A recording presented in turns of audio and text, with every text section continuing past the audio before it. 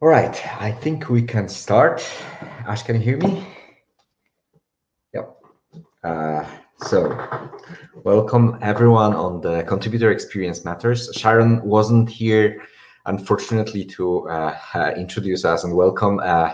She apologized. She has an exam, so we have to introduce ourselves. So let me introduce Ash. Ash Berlin Tyler. He's one of the how to say, longest committers or longest time committers at Apache Airflow and PMC member. When I came to the project, Ash was already a long timer, so he has a lot of experience with Apache Airflow. Thank you. Yes, and let me also introduce Jarek. Jarek has been a great help on the Apache Airflow project, kind of different background to most of the rest of the developers. He's also on the PMC, and he has put far more time than anyone ever deserves into our whole CI build process, trying to greatly improve the experience of our contributors. So I guess kind of the remote things on Jarek. Okay, so I'll just move forward. Cool. So you start. Yes. So. I can still see slide 1. Technology is wonderful. So yeah, while we work out the technology, I will just kind of talking. So Apache Airflow, for anyone who doesn't know, it is a workflow orchestration system. Originally came out of Airbnb in 2015. I think very end of 2014, 2015. Kind of joined Apache as an incubating project in 2016. And became a top-level project at the end of 2018, December 2018.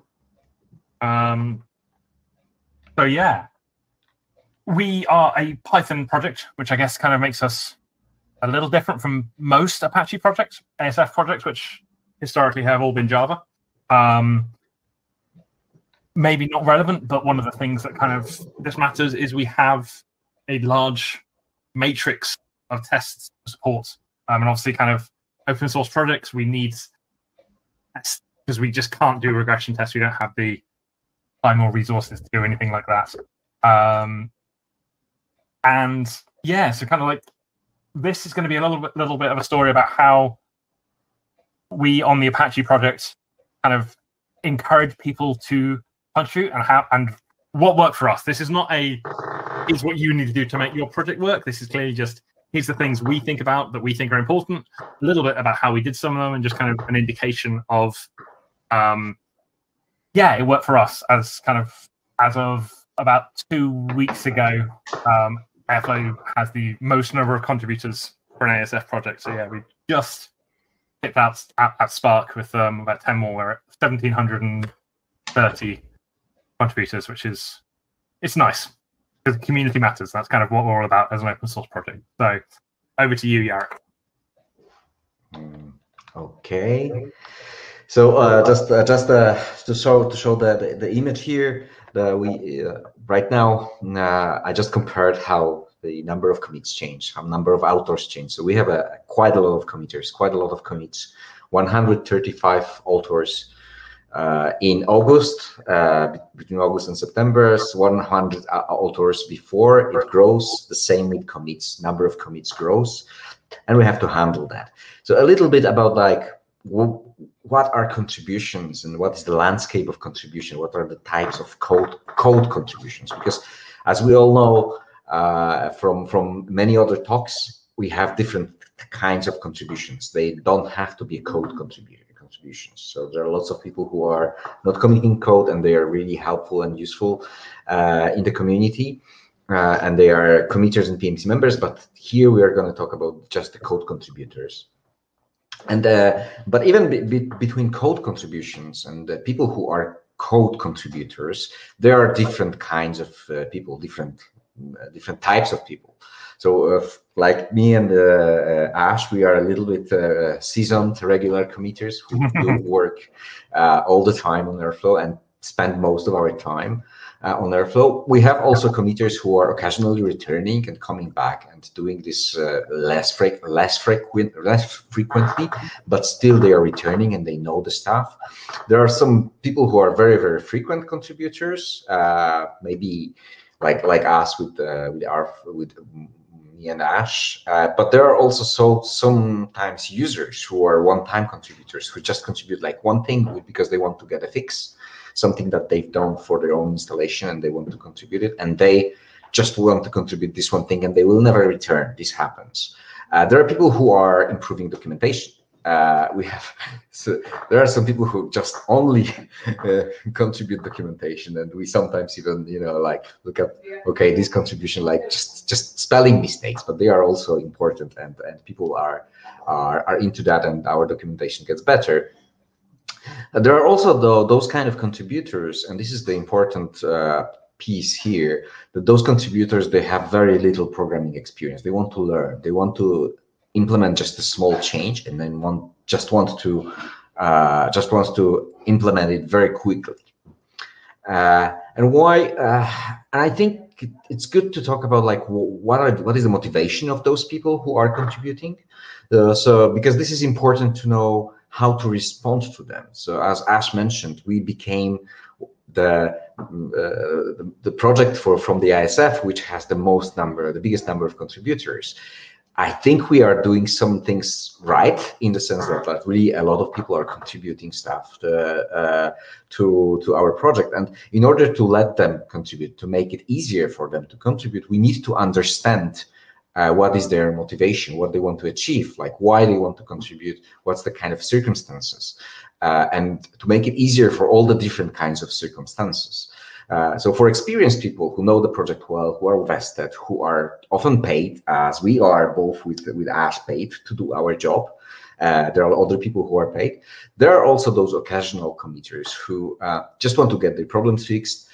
Some consultants who implement changes for their customers, they also paid for, but they are not focusing on Airflow exclusively. Airflow is just part of what they are doing. And there are very, very fresh contributors who have different motivations. So they want to just learn things. They want to learn good practices. They want to participate in some popular project like OSS project, which are popular, and gain some experience from people like Ash, for example, myself, and others. Or another motivation, they are just obsessed with typos. So this is those are the kind of people who like I see a spelling mistake that here I want to correct it. So there are completely different motivations of those people, and for some projects or for some communities, you might think, okay, we just want to have those contributions which really matter, the big ones, the big changes, the kind of like big features that will be used by many people. But this is not really how it is. I think, and I think it has been proven for years of work in Airflow. Like all contributions matter, no matter how simple or complex they are, no matter if they are big or small, whether they are touching the core of the product or some side stuff, or maybe even the tooling around that. It's great to have all different kind of contributions, and everyone contributes to the healthiness of the project, to the future of the project. It's great to see different perspectives of different people. So you have these new people, we have these seasoned people, and we have people who have experience in programming, but we also have people who are very little experience or just contributing documentation changes, and they can give their own perspective, which might be different from our assumptions, our view, who are the committers there. Because we have all the assumptions in our heads when we just try to explain someone to our users by the documentation, for example, we just know everything. So I mean, it's obvious, and things are not obvious for newcomers. And everyone, ourselves, I learn, and Ash and everyone else working on the project will learn every day from seeing different perspectives. And this is the great part of community as well, that that we learn from each other, no matter how experienced or inexperienced you are. This is really fantastic to see. Some people just, I've learned literally yesterday. I've learned that there is you can pass two strings on starts with in Python, which I didn't know. It's just mentioned in like small one line in the documentation. It's very useful, but somebody told me that, and I've been working on that for quite some time. The typos, spelling mistakes are also kind of like annoying especially for people who have different perspective. I'm not a native speaker, so it doesn't bother me that much, but for people like Ash, who is, and for others, Jet in our committer team, it's like it just stands out, and they see like immediately that there is a grammar mistake that should be corrected. I don't, and that makes like listening to those people is actually great, because I can learn as well. And also, if people are committing the small things or documentation changes or even like kind of side things, the experienced committers who have experience and know the project inside out, they might focus on bigger things, because others are implementing those simple things that are also important, but they wouldn't have time for that. And by implementing those small things and just doing reviews of that, we have a lot more time to do this kind of complex new features. We are just about to get Airflow 2.2, like fantastic new features that some experienced committers, even new for Airflow, but experienced elsewhere, are working. And they could do that because other people, they contributed a lot of improvements, small things. And also, the diversity is important, because inexperienced contributors might simply grow and become like really great and experienced committers. And there is a great story, you can just read it, on the success at Apache blog, which Ephraim, PMC member of Airflow as of last month, he wrote this fantastic blog there describing his story. He started as an intern to Airflow and learned how Airflow works, and became committer, and then became, after 1.5 years, became the PMC member. And this is a great story. Just go read it. So there are different workflows of contributors, and this is something also very interesting to understand how those different contributor work, for us to be able to respond to the needs they have.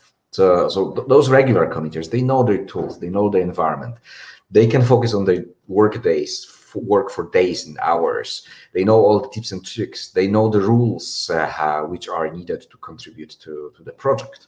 But those occasional committers, they're completely different. They really have to familiarize themselves with the environment, something that we take for granted because we work on it for weeks and years sometimes. They have to learn, and it turns out that it might be a long time to learn the whole environment. They have very short time to do the stuff usually, so they don't have time to set up the environment in exactly the way they want. They want just to get it working, contribute, and go do something else. They don't know the rules, and that's the important thing. Like that, we have some rules to keep our project running. I'll show them in a moment. And any roadblock which is there might simply stop them from contributing. But our project is like a huge project, a lot of dependency. It has to be maintained. We have to think about our users in the future evolution. So we have a lot of expectations for the project.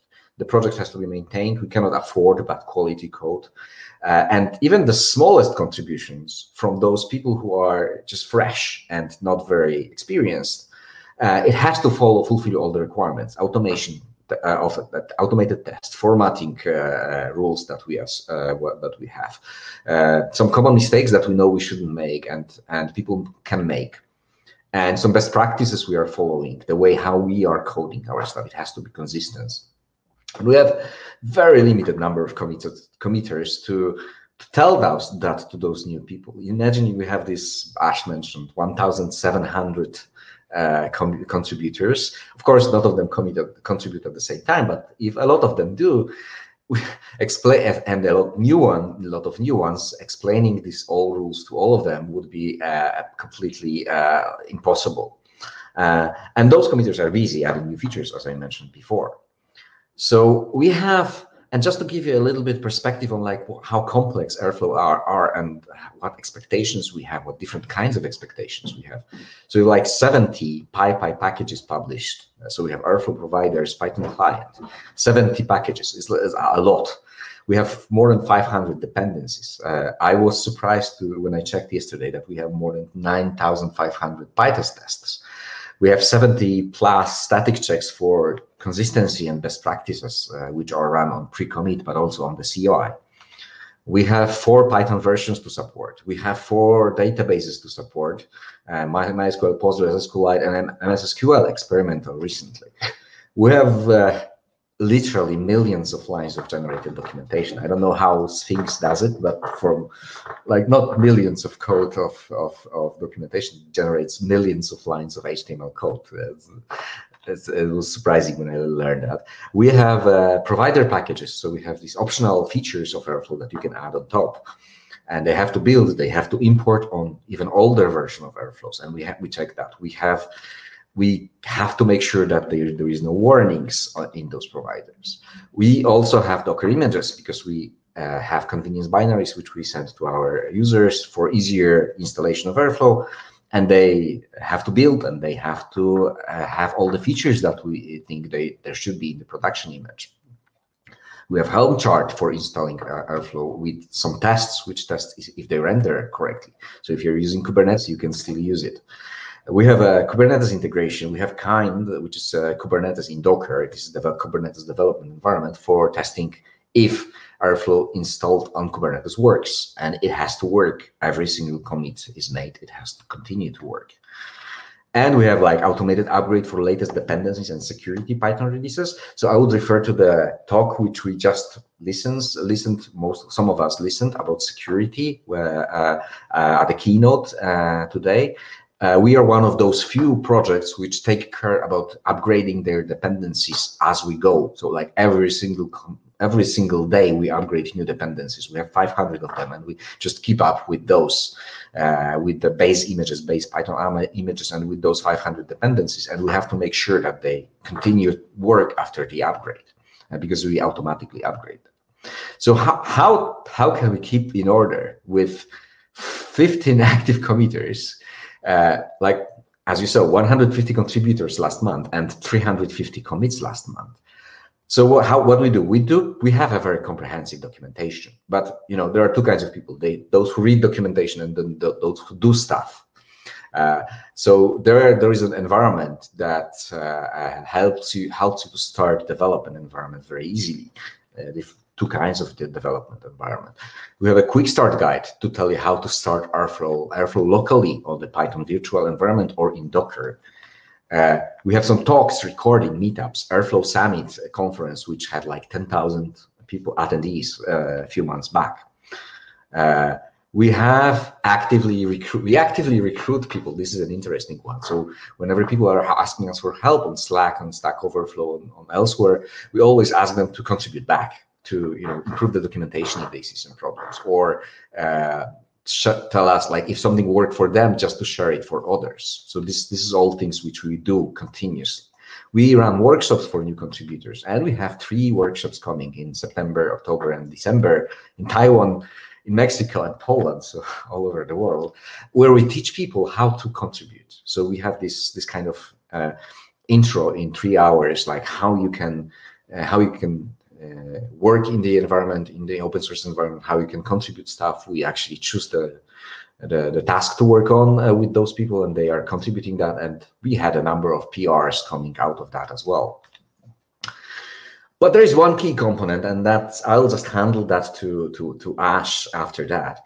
The key component that we want to talk about is like which keeps that possible. Like how the hell with this 15 committers, with 150 contributors, we just make sure that all the requirements that I mentioned before that we have for the project that are kept in check, that are fulfilled. So the key component we have is the CI. Yeah. So the CI is the one that lets us get this number of committers with this number of contributors, and with this with everything, all the requirements of the project fulfilled. And there are some few good CI characteristics that I'm always, I'm in the CI business for like 20 something years. I did CI when the CI term was not yet coined even. So the important things about the CI, it has to be seamless and transparent. So you shouldn't know that it exists until you need it, until the error is flashed into your eyes, because then you should look at it, you can fix the problems, and then it should disappear. It should be transparent, and it should be seamlessly integrated with your development workflow. There should be low flakiness. We are not yet there. We are fighting with that. This is something that we actually try to fight continuously. But the most important part of the CI is the quick feedback time. So like how fast you can get the information that your change is not fulfilling all those prerequisites, how fast you can get it working, get it confirmed, or get your feedback. It works, it's green or it's red. You have to correct it. So we are using GitHub Actions for that, and this is GitHub Actions is used by many other projects, and there are a number of challenges in there too, and one of them is the one that we are going to talk about in more detail in a moment. Our Ash is gonna. So we have GitHub Actions, which are great. They are not perfect.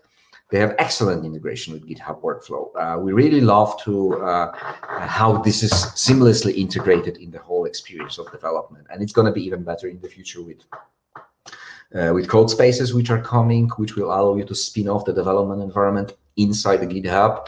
This is something that I'm waiting for to enable it, and the integration is just excellent. Like we used in the past others like Travis and Jenkins. I used lots of different CI systems, and GitHub Actions are really great, perfect integration. They do evolve and they solve problems pretty fast. So we had a problem with canceling duplicate jobs, because by the way, we were one of the first projects which started using GitHub Actions in Apache Software Foundation. So Ash will tell a little bit about that in a moment, but we've been there from the very beginning when they opened it up. So we had problems with canceling duplicate jobs, which was like, I solved it initially, and that was like terribly complex. It is solved. They have a simple way of doing that. They have there were a problem with write access from fork pull requests. It's largely solved. It's a little bit complex, but it works. So you are not afraid that somebody will mine Bitcoin in your by using forks, for example, or check or change your repository. There are some security issues with access actions, and they are also largely solved. But the biggest challenge we have, and this is something that Ash is going to talk about, is the feedback time. So the problem was like we didn't have enough feedback time for reasons that Ash explains, and how we targeted that as part of our improving experience of the contributor. So we have the number of jobs in the shard queue was the problem, but Ash will tell about that. And we had some problems with security of private runners for public projects, which is going to be the part that Ash is going to talk about now. Yes. So yeah, kind of when Airflow started, before it was Apache Airflow even, Travis CI was sort of the de facto default that every project used. At that point, Travis still loved open source. They hadn't yet been bought out by private equity and driven into the ground. Sidebar, if you're on Travis, time to move away. They had a serious security thing where forks got access to secrets from the original pull request, and Travis tried to hide this. So if you're on Travis, time to migrate. Anyway, we were on Travis CI, and sometime, when was it? Sometime in 2020, Travis build time started going up. Similar problem. So kind of the ASF had to deal with Travis, where we had a pool of job slots available, and all projects using Travis in the ASF were kind of competing for that pool. And this just showed up to us as Airflow developers as the job stuck in a queue for sometimes 18 hours, which when you want to release a version of a software and you're waiting 18 hours for feedback, that kind of takes the whole XKCD biting on your chair with the excuse of it's compiling. Should have put that slide in here. Pretend there's that comic in here that we've all seen. Yeah, so that was just like, okay, this is just not working. Developing was painful. So we decided let's GitHub Actions had kind of just been released. So we thought, right, okay, let's switch to that. So we were one of the first projects to do it. And when we were the only people using GitHub Actions, everything was wonderful because we weren't competing with the queue for anyone. But then, my remote's working now, so I've got the slides. But then lots of other projects realized the same thing, and then we had the same problem on GitHub that we did on Travis. There was lots of contention for the worker slots. That your window's showing up on the thing, Jarek. We got window. Yeah, cool. So it's like, right, what do we do? Lots of kind of back and forth with the ASF infra team and GitHub support to just like work out what's going on. Eventually, yeah, it's the queue thing, right? So like, what do we do? And then we went, what do we do? So we did a lot of effort. I say we, mostly Jarek, did a lot of work to reduce our build times, reduce the amount of jobs we did, to see what we can do to speed things up. But yeah, the problem is that the GitHub Actions hosted runners, i.e. the ones hosted by GitHub themselves, they're free. So it's what you get for free is remarkably generous. 8 gig of RAM, 2 CPU. But yes, our full matrix of jobs, because we support, right now it's Python 3.6, 3.7, 3.8, 3.9 for 2 versions of MySQL, 2 versions of Postgres, and 2 versions of MS SQL. Once you multiply all those out, you get 40 plus jobs. Plus, there's then multiple versions. Anyway, massive matrix. It kind of gets really big if you try to run it all, which we started doing because it's better to run all the tests. But that didn't scale. And with a limited resource of 8 gig, there was only so much we could do. But GitHub has the ability to add your own runners. There's some quite big advantages. Those runners are only for use by the Airflow project, so we know what's running on them. We know we're not competing with anyone else. You can use bigger machines. So we tried a couple of different sizes, but we settled on one with 8 gigabytes of RAM. That we then immediately carve half that off to use as tempfs. Because doing lots of building or lots of tests, resetting things, by having your tests never touch disk and only operate in RAM, speeds things up a lot, particularly Docker builds. So if your entire Docker varlib Docker is backed by tempfs, your builds are much quicker. So that had things a lot. Also, because we had these beefy machines with lots of CPUs and RAM, we also, inside a single job in Airflow, we use GNU Parallel to run multiple flavors of tests. They're kind of like sub matrices. We've got the API, the UI, core, etc. We run some of those in parallel when we can, which massively cut down the test time. So that's the plus. Like, yay, self-hosted runners are great. The bad thing, you have to run it. With GitHub, they all manage it. They've got all the automation. They make sure it's updates.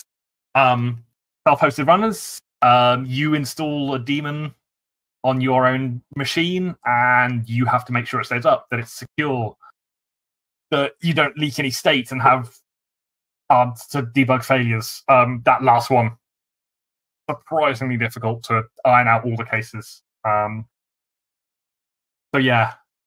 Also, big one, security.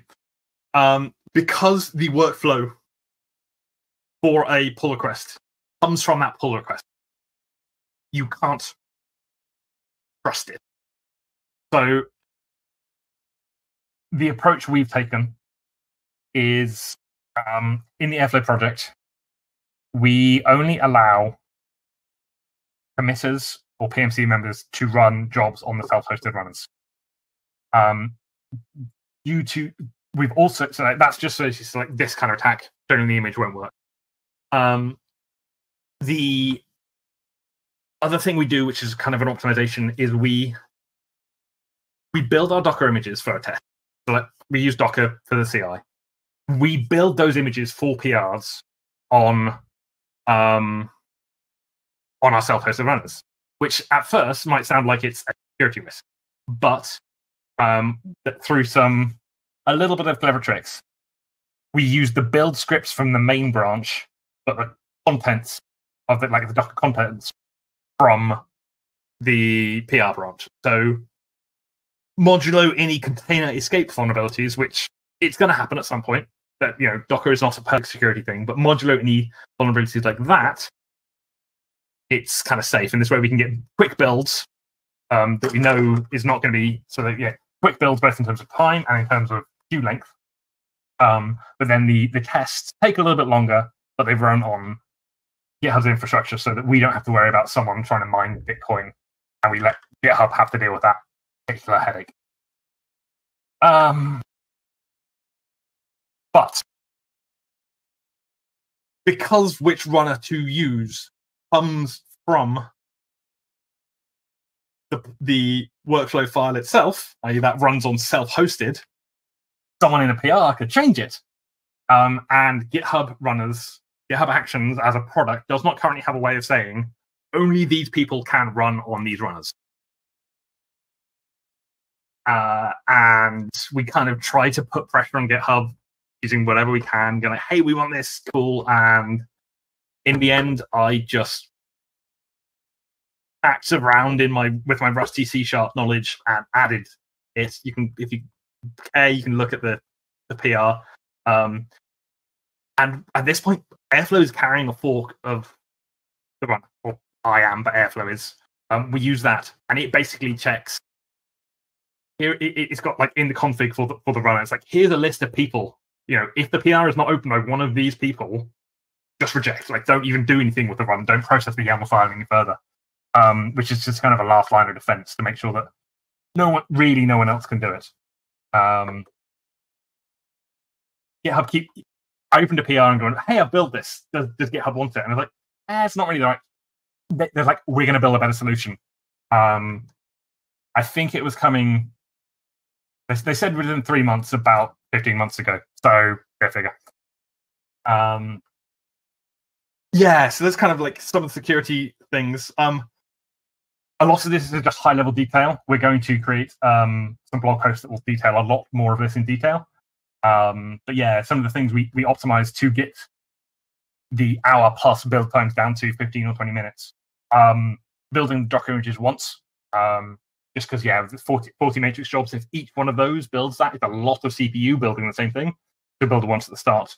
Caching the Docker images, we use GitHub's package registry. It's had 2 different variations, flavors, but we use that mostly because they are close to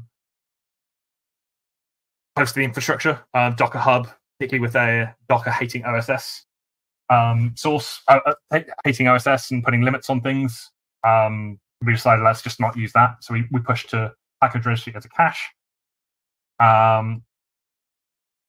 Cancelling of duplicate jobs. So if you push thing and then push a fix up 2 seconds later, previously it would run both of those to completion, which was a waste.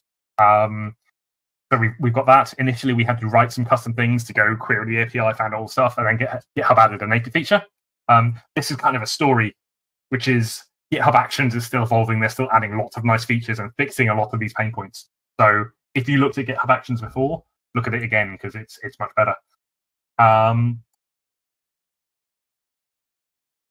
Canceling the whole workflow, similar sort of thing. Yeah, if one of the early, if the static typing checks fail because, hey, you've got a syntax error, there's no point trying the rest of the stuff. So if those fail, we've got a few key jobs. If those fail, the entire rest of the pipeline has failed. There's no point running them because we know it's going to fail. Running a subset of the full matrix is a big time saver.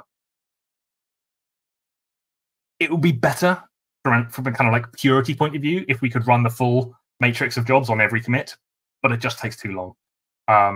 And so we pick one Python version with one version of MySQL, Postgres, and SQLite rather than the full 6 and kind of 4 Python versions. And we run that on PR unless we add a label on the job if it needs full tests, Like basically, like sometimes you'll get a much shorter build, but speed of cycle time of feedback is much more important. We also don't run all the tests. If we know that you've only changed the front-end asset files, there's no point rerunning any of the Python tests because they're just not going to change. And yeah, just make sure things are cached properly. Just yeah, pre-commit. We use pre-commit for a lot of our MyPy update, kind of the static checks, the linting, things like that. We're running out of time, so I'm just going to speed up. The infrastructure for Airflow CI was sponsored by Airflow. We sponsored it ourselves. No, it was sponsored by AWS. They gave us a few $1,000s of credits, which we burnt through in a few months because we weren't that careful about what we were spending. We then went, ooh, and took a little bit more of a look and kind of put better measures in place. So if you're going to do this yourself, here are some things you can do. Thank you very much to AWS and also my company, Astronomer, for sponsoring Airflow's CI bill.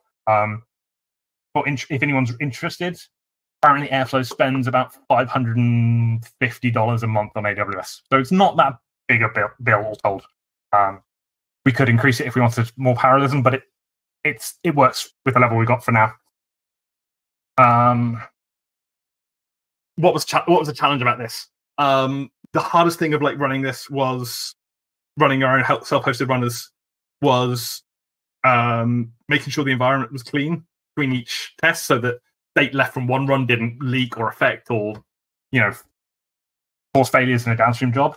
The obvious way of doing that is each test starts with a fresh instance, but that slows down your tests by a minute or two. So it's kind of a trade-off there. Having to maintain this fork of runners, I do not like doing it. I would be perfectly happy to delete it and never have to touch it again. But it's with security, and it's just kind of without it, GitHub say don't use self-hosted runners on a public repo. They still have this prominently in their docs because they haven't fixed it. And it's like, well, here's a fix, just take it. They don't want to. The GitHub Actions runner that kind of itself updates, but currently that means it would update to the unpatched version, so we have to keep on top of that to make sure it doesn't happen. There's been a problem where kind of trying to get clean shut down without killing it when there's a job in progress. There's lots of hacks and checks and measures we have to put in place. GitHub have just added a new ephemeral self-hosted runners flag, but we haven't worked out yet whether we as an Apache project can use it given the missions that ASF delegate to us as kind of project leads, because we don't have admin on our own repo, which everyone else talking about GitHub Actions does. So where are we now? Nothing is perfect. I mean, it's software, but nothing is perfect. We're looking at running it in Kubernetes. As I say, would love to not have to maintain my own fork of the Actions runner. And I promise there is going to be a series of blog posts on the exact details of kind of all of this. The optimizations, building the runner, that kind of stuff, how it works, so that you're just interested, or if you're another Apache project and want to do it, how we did it. It will be on that link in the next coming weeks. I think we've got time for a couple of questions if anyone's got any. Yes, hit us up.